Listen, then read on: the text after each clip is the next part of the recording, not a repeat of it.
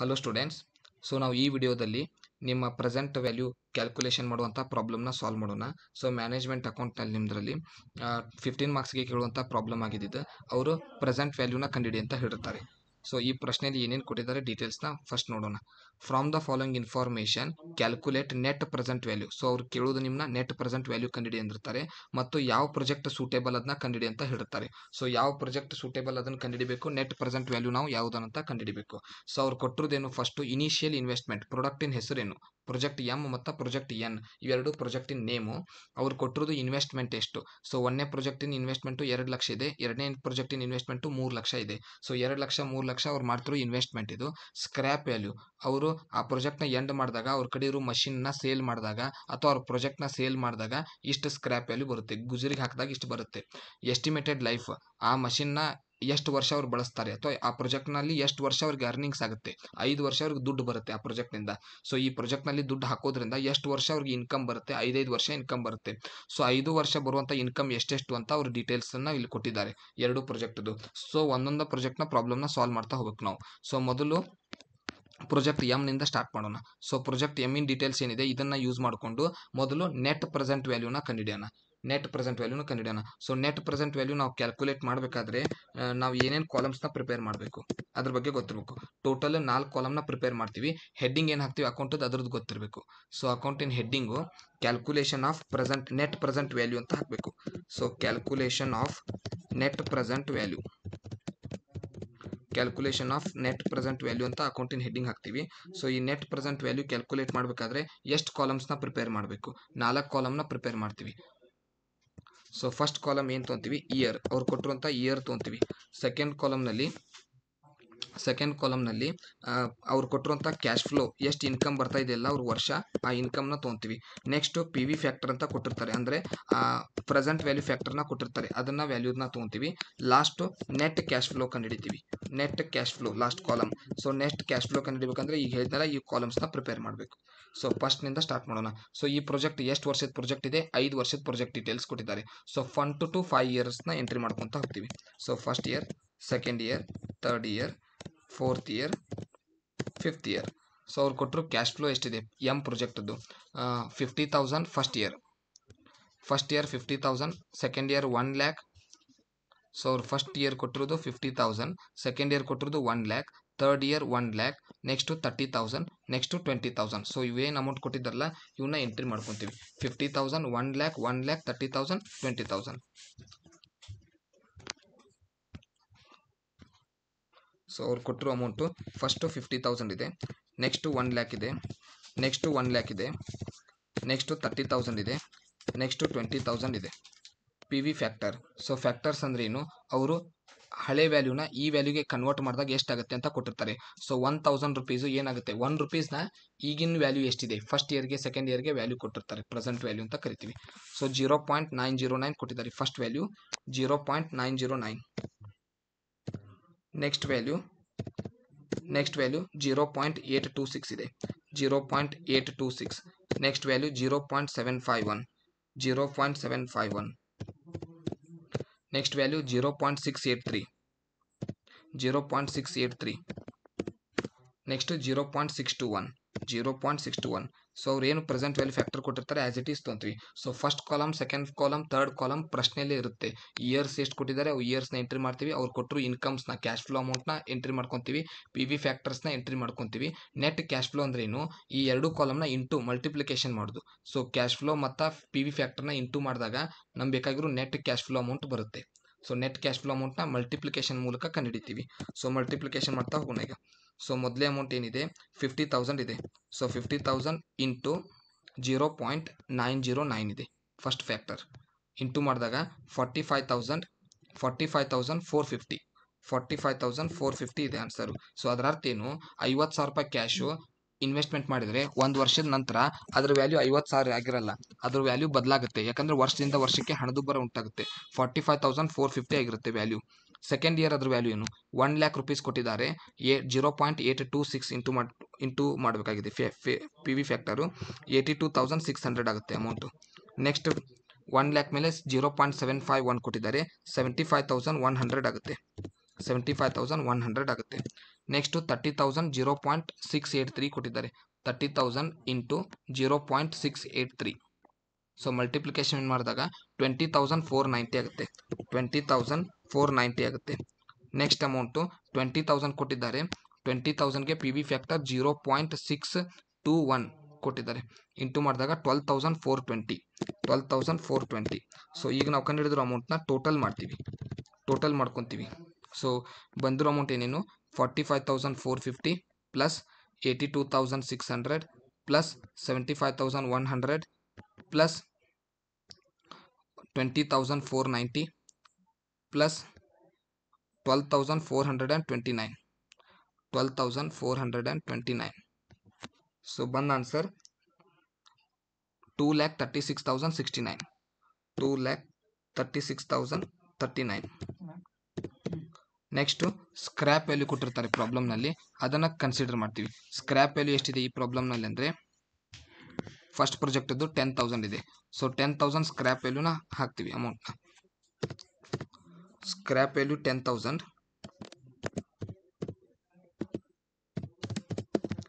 Scrap value first project ಇದು 10,000 ಇದೆ.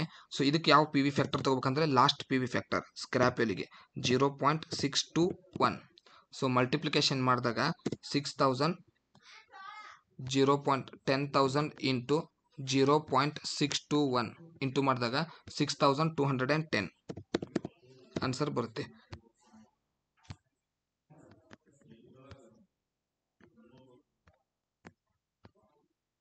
So ಇದು ಲಾಸ್ಟು 20 ಇದೆ. ಸಾರಿ, ಇದೊಂದು ಮಿಸ್ಟೇಕ್ ಆಗಿದೆ. 20 ಇದನ್ನು ಟೋಟಲ್ ಮಾಡಿದಾಗ 30 ಬರುತ್ತೆ. ಓಕೆ, ನಾವು ಟೋಟಲ್ ಇದನ್ನು ಆ್ಯಡ್ ಮಾಡ್ಕೊತೀವಿ ಆನ್ಸರ್ನ. 2,36,030 plus 6,210. So balance amount 2,42,240. 2,42,240. Next last ಇನ್ವೆಸ್ಟ್ಮೆಂಟ್ನ minus ಮಾಡ್ತೀವಿ. Investment. So investment initial investment ಅಂತ ಕೊಟ್ಟಿರ್ತಾರೆ ಪ್ರಾಬ್ಲಮ್ನಲ್ಲಿ. ಸೊ ಇಷ್ಟೊತ್ತನ ನಾವು ಕಂಡುಹಿಡಿದಿದ್ದು ಆ ಪ್ರಾಜೆಕ್ಟಿಂದ ನಮಗೆ ಬರೋ ರಿಟರ್ನ್ ಅಮೌಂಟ್ ಎಷ್ಟಂತೆ. ಈಗೇನು ಮೈನಸ್ ಮಾಡ್ತೀವಿ, ಇನ್ವೆಸ್ಟ್ಮೆಂಟ್ ಎಷ್ಟಿದೆ ಅದನ್ನು ಮೈನಸ್ ಮಾಡ್ತೀವಿ. ಈ ಪ್ರಾಬ್ಲಮ್ನಲ್ಲಿ 2 ಲ್ಯಾಕ್ ಇದೆ ಇನ್ವೆಸ್ಟ್ಮೆಂಟು. ಸೊ ಇನ್ವೆಸ್ಟ್ಮೆಂಟ್ ಮೈನಸ್ ಮಾಡೋದ್ರಿಂದ ಪ್ರಾಫಿಟ್ ಎಷ್ಟಂತ ಗೊತ್ತಾಗುತ್ತೆ. ಸೊ ನಾವು ಪ್ರಾಜೆಕ್ಟಿಗೆ ಇನ್ವೆಸ್ಟ್ ಮಾಡಿದ್ದು 2 ಲ್ಯಾಕು, ಅದರಿಂದ ಬರೋ 5 ವರ್ಷದ ನಂತರ ರಿಟರ್ನು 2,42,240. ಎಕ್ಸ್ಟ್ರಾ ಬಂದರೂ ಈ 42,240 ಇದೆಯಲ್ಲ, ಇದನ್ನು ಪ್ರಾಫಿಟ್ ಅಂತ ಕರಿತೀವಿ. ಸೊ ಬಂದ ಆನ್ಸರ್ ಏನಿರುತ್ತಲ್ಲ ಇದಕ್ಕೆ ಪ್ರಾಫಿಟ್ ಅಂತ ಕರಿತೀವಿ. ಸೊ ಬಂದ ಅಮೌಂಟು ಪ್ರಾಫಿಟ್. ಸೊ ಇದೇ ಚಾರ್ಟ್ನ ರಿಪೀಟ್ ಪ್ರಿಪೇರ್ ಮಾಡ್ತೀವಿ ಈಗ. ಯಾಕಂದರೆ ಈಗ ಬಿಡಿಸಿದ ಪ್ರಾಜೆಕ್ಟು ಎಮ್ ಆಯಿತು. ಇನ್ನೊಂದು ಪ್ರಾಜೆಕ್ಟ್ ಇದೆ ಪ್ರಾಬ್ಲಮ್ನಲ್ಲಿ, ಅಗೇನ್ ಸೇಮ್ ಪ್ರಾಬ್ಲಮ್ ಸಾಲ್ವ್ ಮಾಡೋದು. ಆದರೆ ಈ ಸಲ ಎನ್ನನ್ನು ಸಾಲ್ವ್ ಮಾಡ್ತಾ ಹೋಗ್ತೀವಿ. ಸೊ ಹೆಡ್ಡಿಂಗು ಪ್ರಾಜೆಕ್ಟ್ ಎನ್ ಅಂತ ಹಾಕ್ತೀವಿ. Project N. So N project prepare ಮಾಡ್ಬೇಕಂದ್ರೆ ಅಗೇನ್ ಸೇಮ್ ಕಾಲಮ್ಸ್ ಅಂದರೆ 4 ಕಾಲಮ್ಸ್. ಫಸ್ಟ್ ಕಾಲಮ್ ಇಯರ್ ಹಾಕ್ತೀವಿ. ಸೊ ಪ್ರಾಬ್ಲಮ್ನಲ್ಲಿ ಎಷ್ಟು ಇಯರ್ ಕೊಟ್ಟಿದ್ದಾರೆ 1. Okay, so first column year 1 2 3 4 5. So 5 year details ಕೊಟ್ಟಿದ್ದಾರೆ. ನೆಕ್ಸ್ಟು ಅದರಿಂದ ಬರೋ ಇನ್ಕಮ್ ಏನು ಕೊಟ್ಟಿರ್ತಲ್ಲ ಅದನ್ನು ತೊಗೊತೀವಿ, ಅಂದರೆ ಕ್ಯಾಶ್ ಫ್ಲೋ ತೊಗೊತೀವಿ. ಕ್ಯಾಶ್ ಫ್ಲೋ ಎಷ್ಟು ಕೊಟ್ಟಿದ್ದಾರೆ amounts. So second ಪ್ರಾಜೆಕ್ಟದು cash flow amount ಎಷ್ಟೆಷ್ಟು ಕೊಟ್ಟಿದ್ದಾರೆ 2 ಲ್ಯಾಕ್ ಕೊಟ್ಟಿದ್ದಾರೆ. 2 ಲ್ಯಾಕ್ ಕೊಟ್ಟಿದ್ದಾರೆ. Next 1 lac 50,000 50,000 20,000. So 2 lac 1 lac 50,000 50,000 20,000. So ಅಮೌಂಟ್ನ ಎಂಟ್ರಿ ಮಾಡ್ತೀವಿ ಈಗ. ಸೊ 2 ಲ್ಯಾಕ್ ಇದೆ ಅಮೌಂಟು. ನೆಕ್ಸ್ಟು 1 ಲ್ಯಾಕ್ ಇದೆ. ನೆಕ್ಸ್ಟು 50,000 ಇದೆ.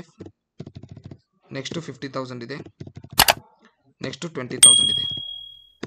ಸೊ ಅದರ ನೆಕ್ಸ್ಟ್ ನಮ್ಮ ಕಾಲಮ್ನಲ್ಲಿ ಪಿ ವಿ ಫ್ಯಾಕ್ಟರ್ನ ಎಂಟ್ರಿ ಮಾಡ್ತೀವಿ.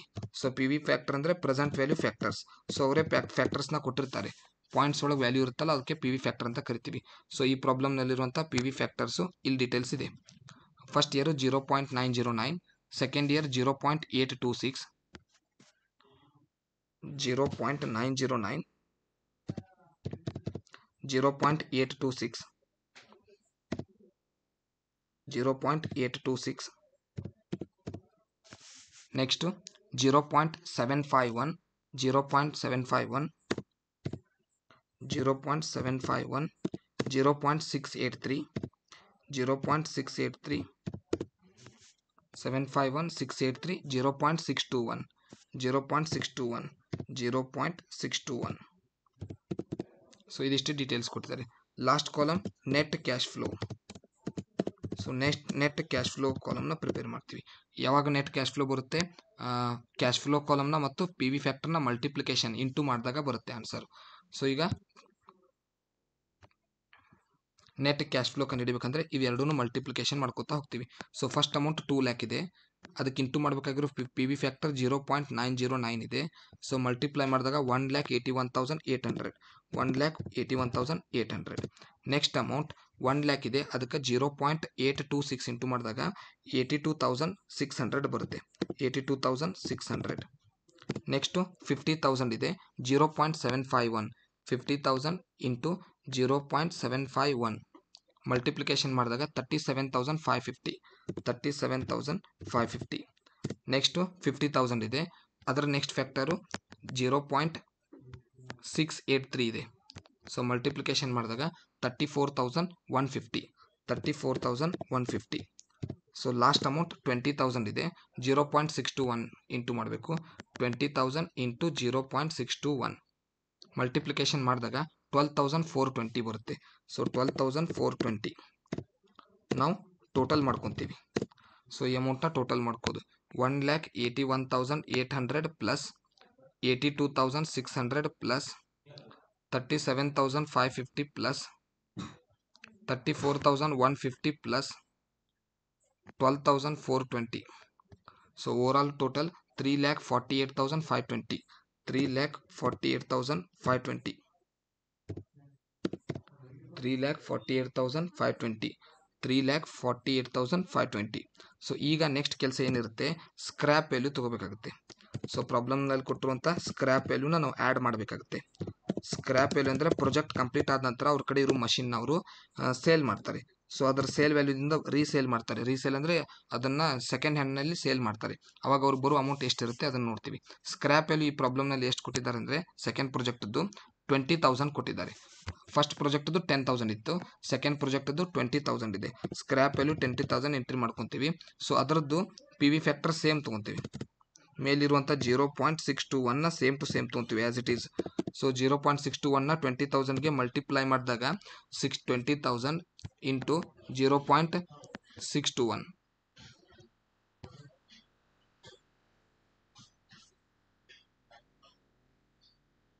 ಮಲ್ಟಿಪ್ಲಿಕೇಶನ್ ಮಾಡಿದಾಗ 12,420. ನಂತರದಲ್ಲಿ ಇದನ್ನ ಆ್ಯಡ್ ಮಾಡ್ಕೊತೀವಿ ಆನ್ಸರ್ನ. ಸೊ ಟೋಟಲ್ ಆನ್ಸರ್ ಈಗ 3,48,520 ಪ್ಲಸ್ 12,420 ಬಂದ ಆನ್ಸರ್ 3,60,940 3,60,940.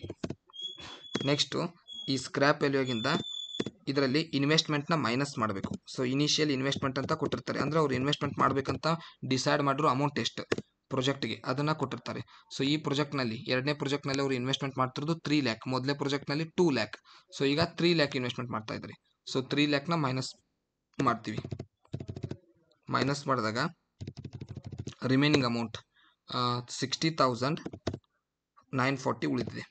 ಸೊ ಈಗ ಎರಡು ಪ್ರಾಜೆಕ್ಟಿನ ಆನ್ಸರ್ಸ್ನ ಕಂಪ್ಯಾರಿಸನ್ ಮಾಡ್ತೀವಿ. ಸೊ ಫಸ್ಟ್ ಪ್ರಾಜೆಕ್ಟ್ನಿಂದ ಆಗಿರೋ ಪ್ರಾಫಿಟ್ ಎಷ್ಟು 42,240, ಸೆಕೆಂಡ್ ಪ್ರಾಜೆಕ್ಟ್ನಿಂದ ಆಗಿರೋ ಪ್ರಾಫಿಟ್ ಎಷ್ಟು 60,940. ಸೊ ಎರಡೂ ಕಂಪೇರ್ ಮಾಡಿದಾಗ ಹೈಯೆಸ್ಟ್ ಎರಡನೇ ಪ್ರಾಜೆಕ್ಟಿಂದ ಆಗಿದೆ. ಸೊ ಕಂಪ್ನಿ ಏನು ಸೆಲೆಕ್ಟ್ ಮಾಡ್ಕೋಬೇಕಂದ್ರೆ ಕಂಪ್ನಿ ಶುಡ್ ಇನ್ವೆಸ್ಟ್